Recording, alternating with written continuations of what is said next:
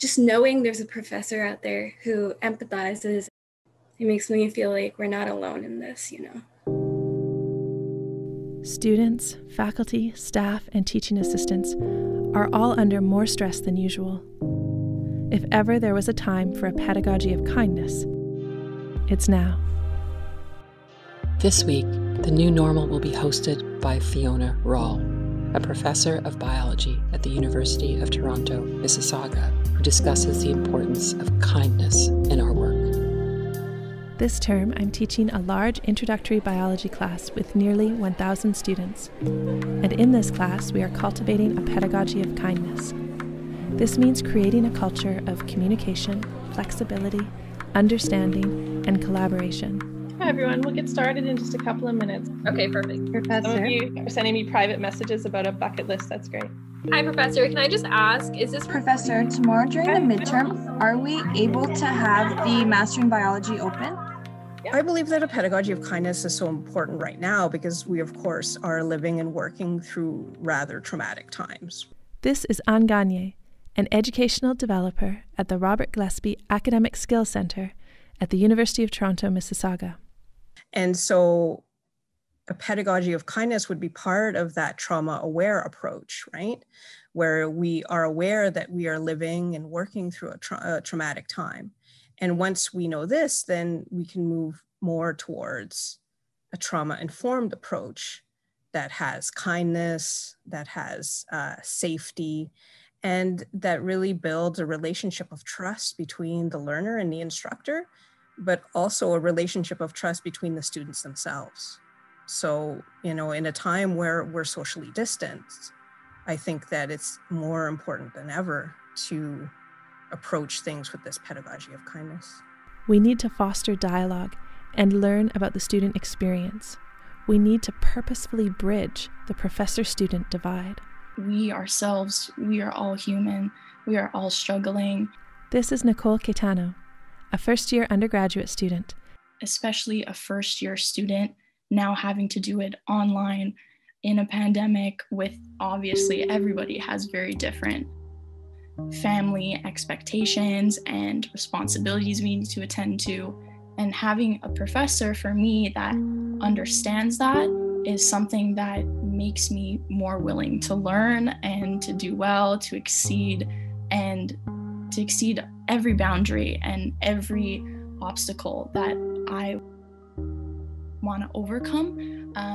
It just makes me more willing and more disciplined, more determined to always want to learn more. Kindness helps to foster connection, and we know that the more connected our students feel, then the better they learn. We want students to know that they are more than a number. It's tough, you know. Sometimes we as students feel isolated. We feel scared. This is Faria Hussein, also a first-year student at UTM. Not just over school, but over life in general. We feel anxious about COVID, about not seeing family enough, or we just feel anxious about making time for ourselves and our mental well-beings and our physical well-beings. When we are socially distant and also learning online, it can be easy to feel alone. So we need to purposefully build connections. We know that students learn better when they feel connected to peers and connected to their professors. Connection is more important now than ever before. We feel as though sometimes we're doing too much work, sometimes we're not doing enough. And we're in this constant battle with ourselves, wondering if we're good enough, if we're fit out for university, if we're fit out for post-secondary. Having a framework of kindness to your pedagogy won't just support the one student that seems to be having, you know, a bad day or needs a little bit of extra time on an assessment, but it actually makes the learning a more positive experience for everyone. So for example, one part could be about the course design and how you design your courses, especially in terms of when assignments are due. One thing to consider in the pedagogy of kindness is how we approach assessment. Can our assessment be more flexible, more open? For example, all the tests and exams in this course are open book. When students graduate with a degree, we don't want them to regurgitate lists of facts they have memorized. We want them to ask interesting questions and know how to find the answers to those questions. And that's what guides this course design. In the Bio 152 class, I feel that the encouragement of learning is something that is placed on a very high pedestal. This is Nicole again. In class, we always talk about how it's essential to make mistakes, to fail, to not do well, to not understand, because that learning environment places more emphasis on learning instead of just attaining an 80 or a 90 or a high mark, right? We call it FLIP, F-L-I-P, failure-learning in progress. We need to be comfortable with being wrong. It's only by being wrong that we discover where the limits of our knowledge and understanding are. And through this, we are emphasizing the goal of progress, not perfection. So the experience in this class is that you emphasize growth. We emphasize that it's important to take a break and step back, and that not doing well, as much as we all strive to want to do amazing, is essential to learning, because if we were all experts at everything, we wouldn't be in a class and we wouldn't be learning from a teacher. When the pandemic hit, it was a reminder of how important it is to take perspective, to understand the challenges that different people face, and to support one another in developing solutions and overcoming these challenges. To be honest with you, by far, biology is my favorite class this semester. This is Faria again.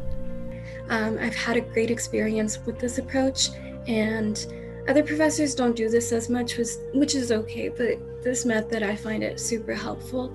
I truly enjoy bio because I can try to catch up and do it at my own pace. When I just get overwhelmed, I take a step back, I relax, and then just knowing there's a professor out there who empathizes and helps immensely, because you were a student once as well, and you just understand how during these times it's not that easy.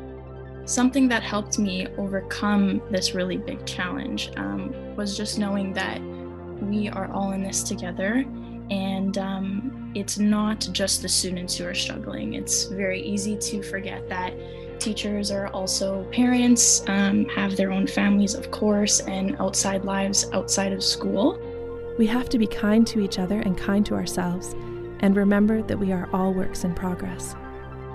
And for me, I want to keep this pedagogy of kindness going forward. I think it's something that should become a permanent fixture of our teaching and learning environment.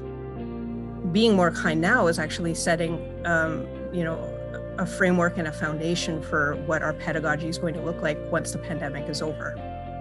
A pedagogy of kindness will create a framework that will trickle down for years. Okay, we'll see you later. Good luck, you'll be fine. See you. Bye. Thank you. Thank you. I'm Fiona Rawle for The New Normal.